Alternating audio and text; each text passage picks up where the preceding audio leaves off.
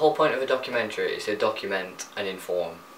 And while Food Inc. did that, it did it in the wrong way. The whole premise of the documentary is to show the general terribleness of the food industry, particularly meat and fast food.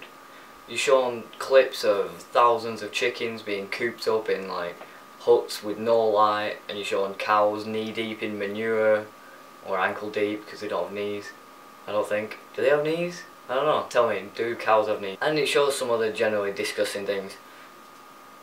And at that point it's good, but then it tries to go deeper and fails. It feels as though the filmmakers weren't quite happy or weren't confident enough with the footage that they had, so they have to sensationalise a little bit just to try and shock the audience a bit more and encapsulate them. Like, there's many interviews with people who just seem too good to be true, really. Like the Latino family at McDonald's saying they didn't know that it was bad for them. It's like, come on, do you really expect us to believe in the horribly stereotypical farmer from Kentucky who says something along the lines of, "Smells like money to me"?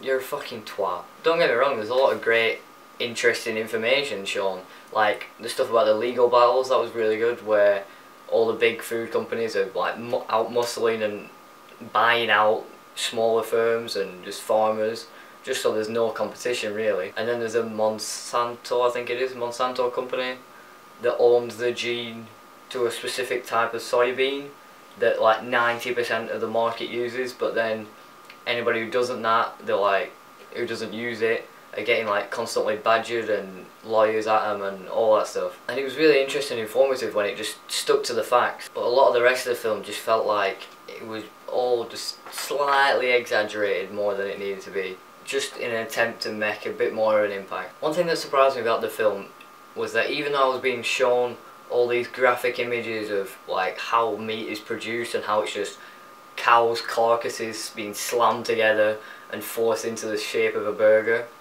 the whole way through the film I was hungry. Now, if you're trying to make a documentary forcing people away from fast food and trying to severely change the industry, the one thing you don't want is people to be hungry while watching it. But basically it just pissed me off. The narration was pretentious, the interviews seemed way too scripted, and I just couldn't relate to any of the people involved. Food Inc. tries to raise many questions about morality, legality, and just what we should do. But in the end, you either care or you don't, and I don't.